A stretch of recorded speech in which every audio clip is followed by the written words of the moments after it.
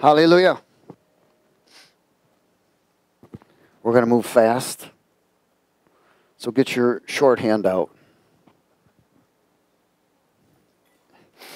And that way it can help your longhand. Hallelujah. Amazing, isn't it? Truth. Truth. In 1 Timothy chapter 4.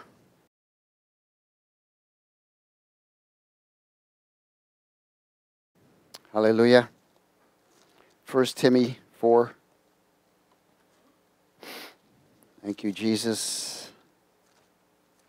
Good worship.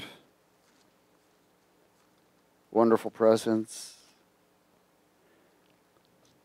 1 Timothy chapter 4, verse 3 verses. Now the Spirit expressly says that in the latter times some will depart from the faith. That means connection. Giving heed to deceiving spirits and doctrines of demons. Speaking lies and hypocrisy, having their own conscience seared with a hot iron. Forbidding to marry and commanding to abstain from foods which God created to be received with thanksgiving by those who believe and know the truth. So you got to remember something. This is so vitally important. He's saying, look, there's going to be people that are going to fall from the faith. They're going to backslide. They're going to proclaim to be Christians. Amen? And what's going to happen to them, because these are so-called believers and know the truth, they're going to fall into a place where their conscience becomes corrupt. Now, I want you to know that you and I are, as we've lived before Christ, BC, we had a seared conscience. Now, your conscience is a place, it's an area of awareness. And what he's saying here, he's saying in the latter times, the Spirit expressly says that there would be altered state of consciousness, manipulated by frequencies, airways, words, music, videos, causing the level of awareness to become corrupted, dull, blind, and asleep. It's called a seared conscience. One of the things that God is bringing us through right now, he's converting the soul, but there's got to be a conversion. There's got to be a conversion of the conscience from a seared conscience that's been corrupted, and now the process of removing the corruption out of the conscience. Now, you got to remember something that, we don't really realize all the time in the area to where your conscience, didn't anybody ever say to you, that person's got no conscience? A person that doesn't have a conscience is a psychopath. Reality. We'll talk more about that here in a second. So anyways, one of the things we must look at is the accidents of corruption is going to have to come to a place where people will not escape the corruption. Amen? If their conscience is not converted and cleaned. Just won't happen. In 2 Corinthians chapter 4.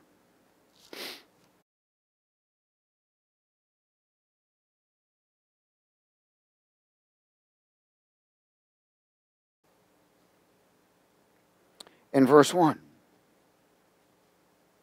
Now remember, these people knew the truth and they believed. But they became blind and asleep. They become dull. When you begin to see everything. Now, I'm going to share with you that my first visitation from the Lord, His presence was radiant. That radiant is frequency. Everything here is frequency. There's a vibration to everything. You and I are electrical. Amen? Music is frequency. Words are frequency. Everything flows. Even when spirits, demons speak, it's a releasing of frequency. There's frequency that brings corruption to you, and there's a frequency that brings life and light to you. Amen? The gospel of Jesus Christ is light and life frequency to each and every one of us. That believes, receives, and it allows not only the conversion of the soul, but the cleansing and conversion of the conscience. So it becomes pure. In 2 Corinthians chapter 4, verse 1, let's speak it. Therefore, since we have this ministry as we have received mercy, we do not lose heart, but we have renounced the hidden things of shame, not walking in craftiness, nor handling the word of God deceitfully, but by manifestation of the truth, commending ourselves to every man's conscience in the sight of God. But even if our gospel, which is the message of truth, is veiled, it is veiled to those who are perishing, whose minds the God of this age has blinded, who do not believe, lest the light of the gospel of the glory of Christ, who is the image of God, should shine on them. For we did not preach ourselves but Christ Jesus, the Lord, and ourselves your bondservants for Jesus' sake. For it is God who commanded light to shine out of darkness, who has shown in our hearts to give the light of the knowledge of the glory of God in the face of Jesus Christ. Again, God said, my people are destroyed for lack of what? Knowledge. Knowledge. The gospel of Jesus Christ creates light and awakening into your spirit of a human who's willing to follow. This glorious radiance or frequency drives out all corruption and darkness and brings sight to the blind, awareness to the misled. It brings what? Awareness. That's why many people are not aware. You know, people don't get it. Because why? Their conscience is still corrupted. They're not aware of things. They're not sensitive to things. They drift too easy. They float everywhere. They can't pay attention. When it comes time for worship, to lift hands all the way, they can't do it. They can't cooperate because their conscience is corrupted. They don't know when to clap because clapping removes demons, doesn't it? So they're inviting them and don't even know it. They're sticking their hands in their pockets. They're like this. They don't realize that they become the source of habitation now. And their conscience becomes more and more corrupt. And that's where a hardened heart comes from. That's where rebellion comes from. Think about all the things that can cause a hardened heart or corrupted conscience. A hardened heart is a seared conscience. Amen? Because it can't receive from God. It rejects it all the time.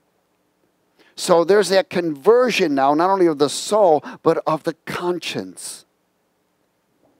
Hallelujah. Is everybody okay? Again, in this awareness that God is talking about is the awakening and the refreshing of your state of consciousness, removing flawed perceptions of lie and fear. Fear is the number one thing that will really mess up a person's conscience because it opens the door to so many things. That's why the powers of darkness go after the young children, because they know that if they can abuse them, torment them, torture them, assault them, they impart in them a fear that sears their conscience. Many of them will grow up as psychopaths with no empathy or no remorse for the things they do. That's how the enemy is operating. Ephesians chapter 5.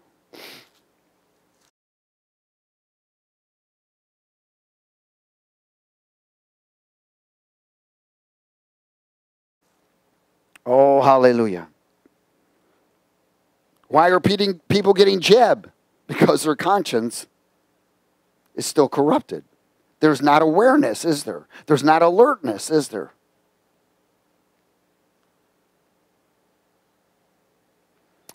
Ephesians 5, verse 8. For you were once what?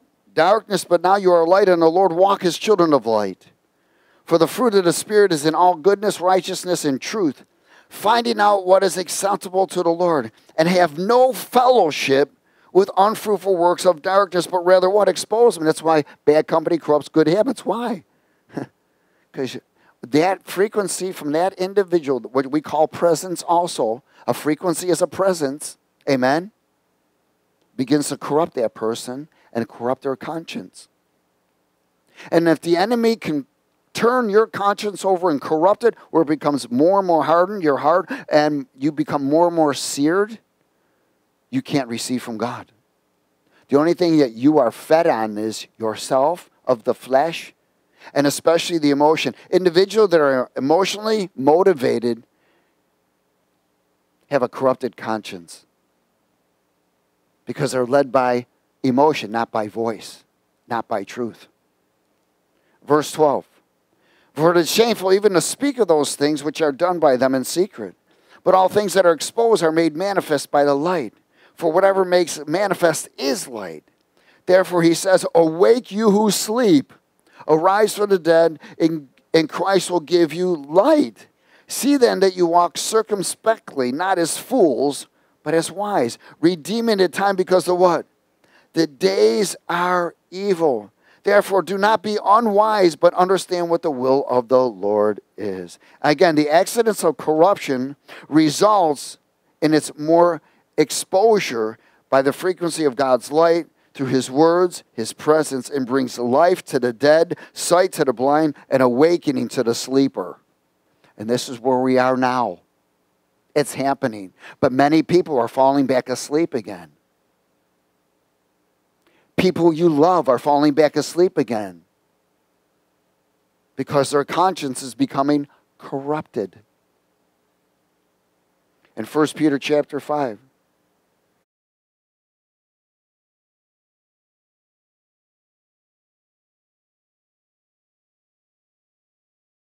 You know, where it says circumspectly, that means attentive, or what we might say aware.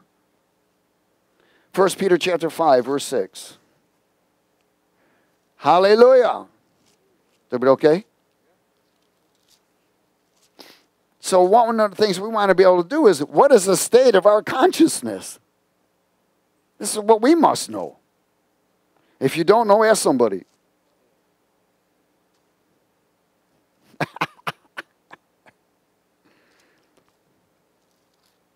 You will know by their awareness. 1 Peter chapter 5, verse 6. Let's speak it. Therefore, humble yourselves under the mighty hand of God, that he may exalt you in due time. Casting all your care upon him, for he cares for you. Be what? Why do you not think about this? He says, be sober, be aware, be alert. Amen? Be vigilant, which is consistent. A person who's not awake or aware cannot be consistent. Because your adversary, the devil, walks about like a roaring lion, seeking who he can devour. How does he devour an individual? He gets him in a state of consciousness that it becomes dull or hard of hearing or dull of alertness or perception. That's how he baits them. It says here, resist them steadfast in the faith, knowing that the same sufferings are experienced by your brotherhood in the world. Sober is alert, vigilant is consistent. It is the state of your consciousness or the awareness. Your perception will result of your perception of things and your awareness of things will result in your behavior. Does everybody get it? It will result in your what? Your behavior. Whether you're a reactor or a responder, whether you are submissive or rebellious. Is everybody okay? Oh, happy days. Remember, corrupted voices of conscience, they promote flesh and its ruler. Ephesians chapter 2.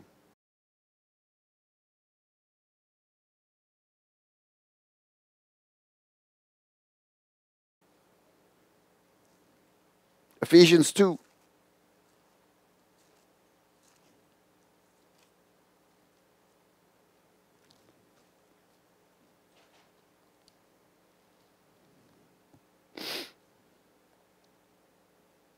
And verse 1. Ephesians 2, verse 1. And you he made alive who were dead in trespasses and what? Sins. What sin? The presence of evil. Does the presence of evil carry a frequency? Yes. See, we got to begin to look more beyond the physical all the time In fact, all the time. Yes, we live in the physical, but we're not attached to the physical. We're to be separated from this place and attached to eternity, so that we're seeing things through all the time. We are sensing these things. We are aware of these things. We are detailed of all of these things. Glory. In verse 2, I'll start at verse 1. And you were made alive who were dead in trespasses and sins in which you once walked according to the course of this world, according to the prince of power of the what? Air or frequencies. Hello? The spirit who now works in the sons of who? Disobedience. Is disobedience rebellion? Is rebellion a curse? Will it cause your conscience to be corrupted? Will you behave different? Will your perception be different? Will your awareness be different? Hello, let's go home. Verse 3. Among whom also we all once conducted ourselves in the lust of our flesh, fulfilling desires of the flesh and of the mind or of the thoughts, and were by nature children of wrath, just as the others. But God, who is rich in mercy because of his great love with which he loved us, even when we were idiots, dead in trespasses, he made us alive together with who? Christ. By grace. What's grace? God's plan of escape. Okay, if he's got a plan of escape, is that according to his word? What's his word bring? Light, life, and the frequency. Amen? So we can see, and so we are aware. That's why the world is not aware. They're not awake. They're going back to sleep again. And they're getting plagued with all of this foolishness and lies and deceptions. And then they're taking medications that promote it. The lies and deceptions. Hallelujah. Verse 6. And raised us up together and made us sit together in heavenly places in Christ Jesus, that in the ages to come he might show the exceeding riches of his grace and his kindness toward one another in Christ Jesus. For by grace you've been saved through faith, and that not of yourself, it is a gift of God, not of works, lest anyone should boast. Hallelujah. Again, the prince of power of influence has been holding us captive for all these years with lies and deceptions, with a rebellious heart, seared conscience, rejecting the things from above. But Jesus made us alive. Making us alive means he awakened you. Again, an individual that's dead is asleep. Amen? A person that's alive is awake. He awakened us. Hallelujah. That's why he's known as Jesus is of the resurrection. He's the resurrector. Why? Because it brings light, life, and love. Galatians 3.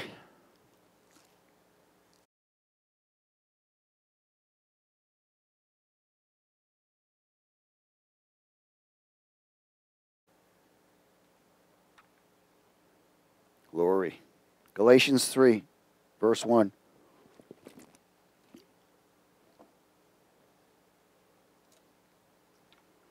Oh, foolish Galatians, who has what?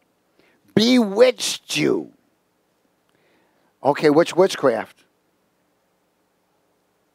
Come on, it's the influence of darkness, isn't it? You know, when listen, witchcraft means they're praying against you. That means they're releasing a frequency, aren't they? Words of corruption, words of darkness, words of evil. When a person curses something, it dies, doesn't it? Remember, Jesus cursed a tree. It withered. For me and you, it might take 30 days, but praise God. Hallelujah. Who has bewitched you that you should not obey the truth? Who has messed with your conscience? Before whose eyes Jesus Christ was clearly portrayed among you as crucified. This only I want to learn from you. Did you receive the Spirit by the works of the law or by the hearing of faith? Are you so foolish? Having begun in the Spirit, are you now being made perfect in the flesh? Remember, the influence is to promote the flesh again and its ruler. Who's the ruler of the flesh? Satan. Amen. And that's where a person gets a seared conscience. Who has bewitched you? Who has deceived you with corrupt persuasion, with a different frequency that has altered your perception and your awareness or your consciousness? Amen? Your perception and your awareness are associated with your consciousness. James 3.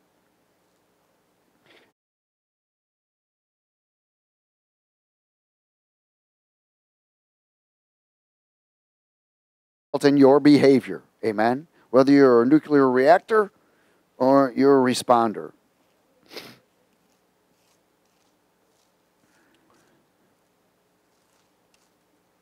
Hallelujah. James 3 and verse 13. Who is wise and understanding among you? Let him show by good conduct or behavior that his works are done in the meekness of wisdom. But if you have bitter envy, wait a minute now, is bitter envy a good frequency or a bad one? Bad. And self-seeking in your hearts, do not boast and lie against the truth. Why? Because you see what it does? Causes people to lie against the truth. This wisdom does not descend from above, but is earthly, sensual, and what? Demonic. For where envy and self-seeking exist, confusion and every evil thing are there. That means that corrupted conscience is moving towards a seared conscience, unless it turns. But the wisdom that is from above is first pure, then peaceable, gentle, willing to yield, full of mercy and good fruits, without partiality and without hypocrisy. Now the fruit of righteousness is sown in peace by those who make peace.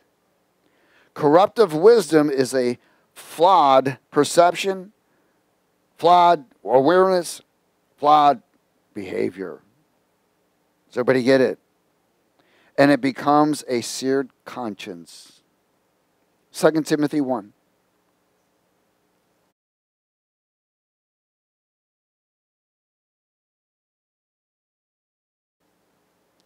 That's why we're seeing a great awakening. Many people are becoming awake, but many people are going to sleep and are rejecting the light of the truth.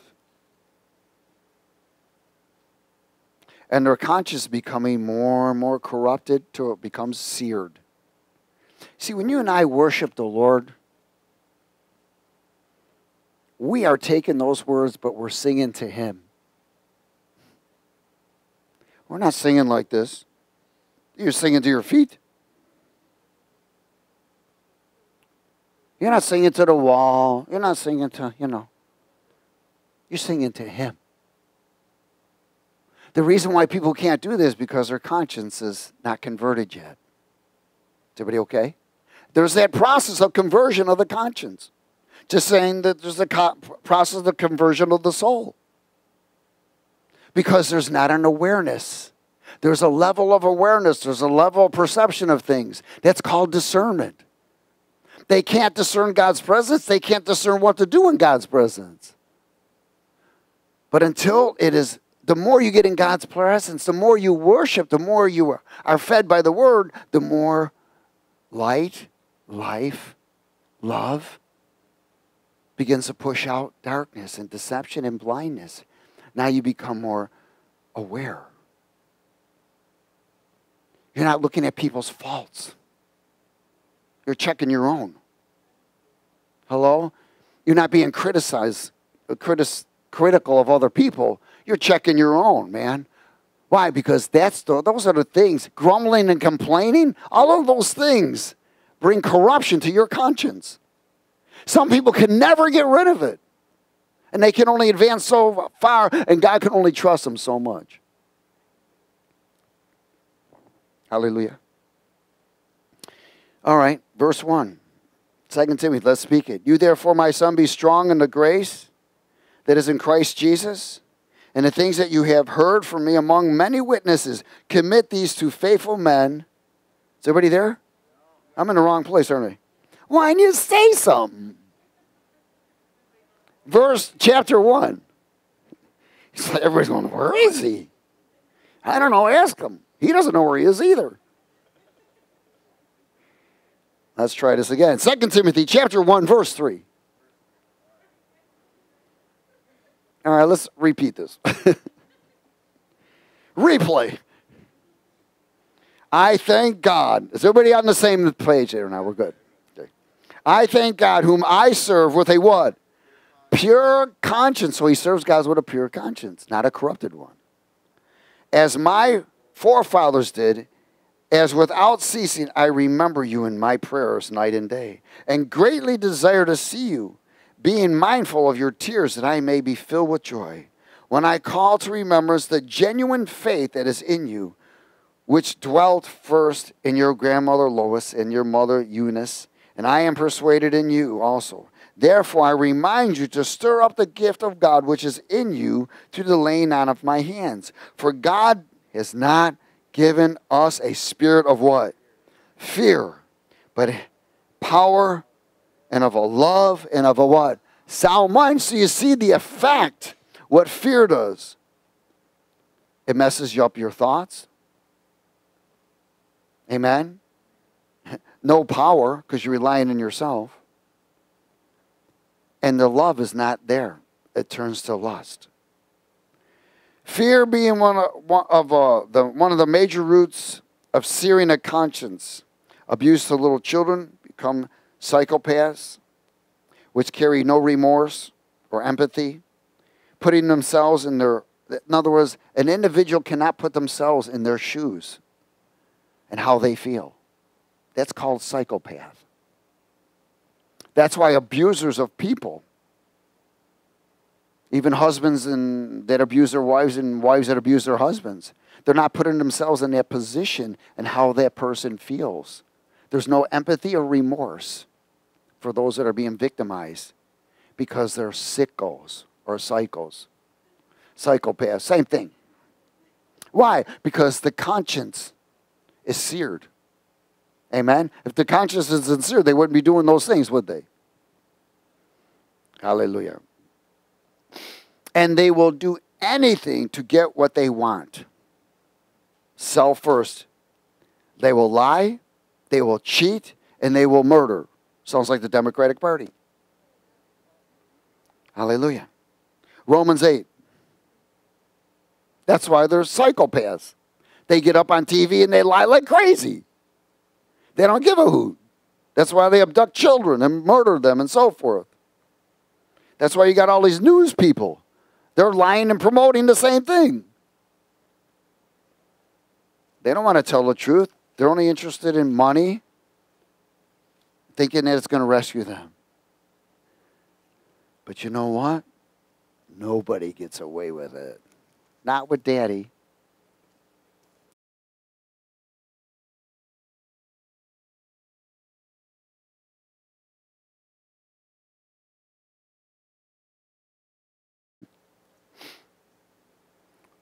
For I consider that the sufferings of this present time are not worthy to be compared with the glory which shall be revealed in us.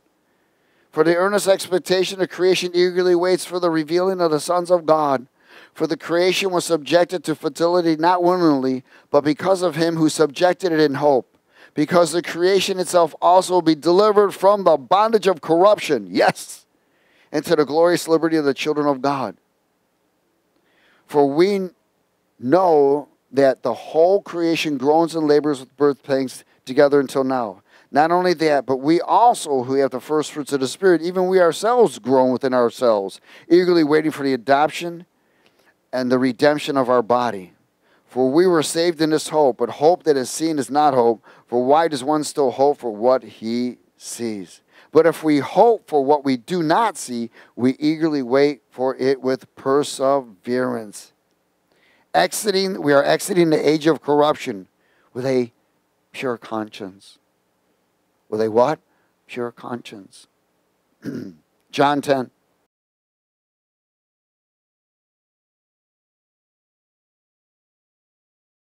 John 10, verse 1.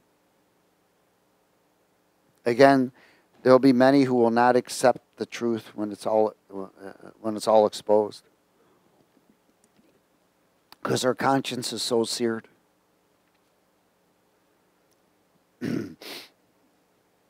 They're caught up in their own belief system.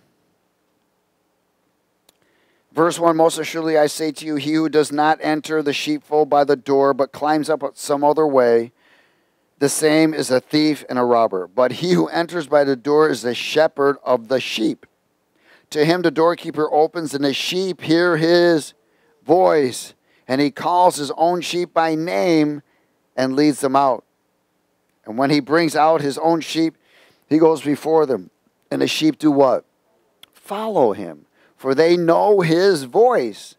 Yet they by no means follow a stranger, but will flee from him, for they do not know the voice of the strangers. Why? Because they have come in an area of an awareness. Their conscience is pure. They know what is unclean. They will not come near what's unclean. Does everybody get that? Unclean voice, unclean presence, unclean frequency, whatever you want to say. They avoid unclean because they know it will corrupt them. Proverbs 23.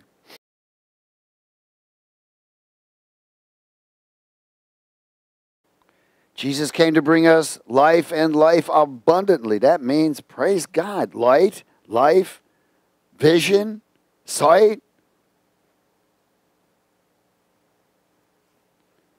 Proverbs 23.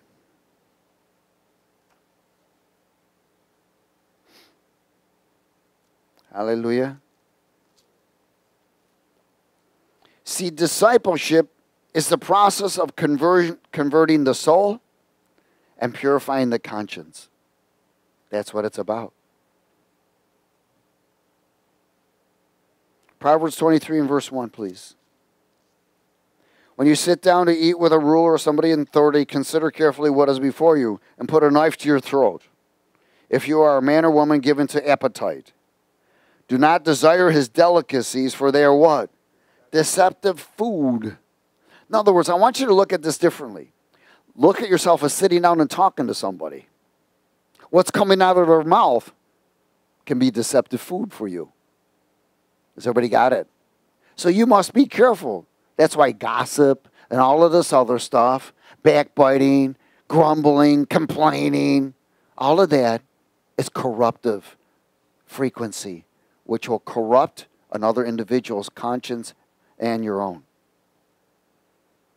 Verse 4, do not overwork to be rich, because of your own understanding cease. Will you set your eyes on the things which are not? For riches certainly make themselves wings, and they fly away like an eagle toward heaven. Do not eat the bread of a miser, nor desire his what? Delicacies, his words. For as he thinks, so he is. You think the devil knows that verse? As he thinks, so he is? You betcha. Eat and drink, he says to you, but his heart is not what? With you, because he's got a seared conscience. The more so you have eaten, you will vomit up and waste your pleasant words. Delicacies of the wicked is deceptive food, deceptive influence, and a deceptive frequency that will corrupt the individual and its conscience. Psalm 43.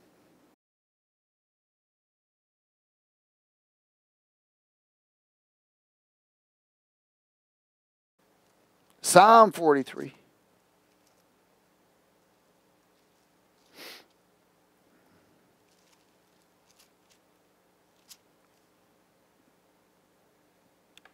Psalm 43 and verse 1. Vindicate me, O God. Plead my cause against the ungodly nations.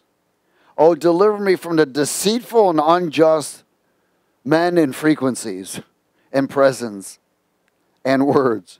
For you are the God of my strength. Why do you cast me off? Why do I go mourning? Because of the oppression of the enemy.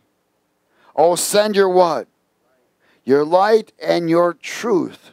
Let them lead me. Let them bring me to your holy hill and to your tabernacle.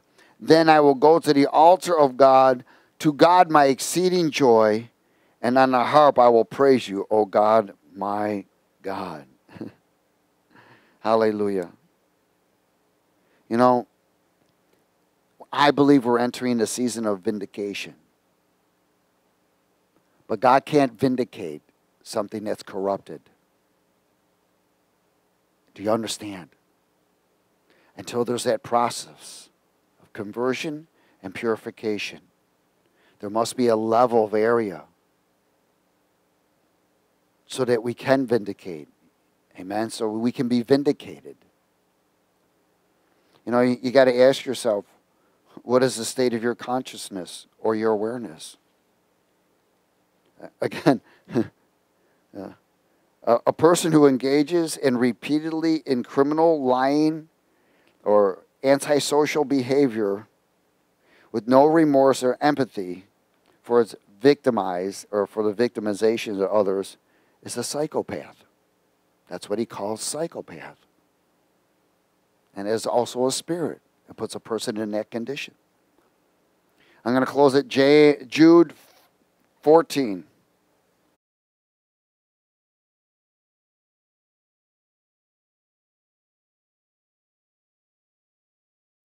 And that's not chapter 14. Jude 14.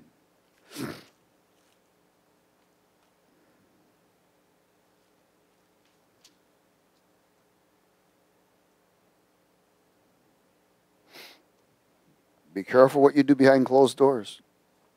Nobody gets away with it. The door may be closed to you, but it sure ain't closed to God. Amen. Verse 14, now Enoch, the seventh from Adam, prophesied about these men also, saying, behold, the Lord comes with 10,000s of his saints to execute judgment on all, to convict all who are ungodly among them of their ungodly deeds, which they have committed in an ungodly way, and all the harsh things which ungodly sinners have what? Spoken against him. These are grumblers, complainers. See, these people are not laboring unto God, they're laboring unto themselves. These are grumblers and complainers, walking according to their own lusts, and they mouth great swelling words, flattering people to gain advantage. But you, beloved, remember the words which were spoken before by the apostles of our Lord Jesus Christ, how they told you that there would be mockers in the last time, who would walk according to their own ungodly lusts or desires. These are sensual persons who cause divisions, not having the fellowship or leading of the Spirit. But you, beloved, building yourselves up on your most holy faith, praying in the Holy Spirit or in the Holy Ghost, keep yourselves, or in tongues, keeping yourselves in the love of God, looking for the mercy of our Lord Jesus Christ unto eternal life. And on some have compassion, making a distinction, but others save with fear, pulling them out of the fire, hating even the garment defiled by the flesh. Now to him who is able to keep you from stumbling and present you faultless before the presence of his glory with exceeding joy, to God our Savior, who alone is wise, be glory and majesty, dominion and power, both now and forever and ever and ever. And everybody said, amen. And to God be the glory. Amen. Okay, so we've got exodus of corruption. And we know that it's the time of end of lies and deception. So what is the state of your consciousness? That's between you and God. Get it pured, get it converted, and get it cleansed. Remove all corruption. Amen. Praise God. Father, we give you glory, honor, and praise, and we thank you for your mercies and grace. We want to be aware. We want to be alert, Lord. And we want to be able to perceive those things that are from you with true interpretation. But we can't do it if our conscience is corrupted. So have mercy upon us. Let your grace abound. And forgive us for words of corruption and releasing a frequency of corruption. And let us discern these things. Put a guard over our mouth, our mind, our tongue, our hearts, our eyes and ears, and our gates. that we may stand righteous in your sight, according to your will, with a pure conscience, in Jesus' name. Everybody said amen.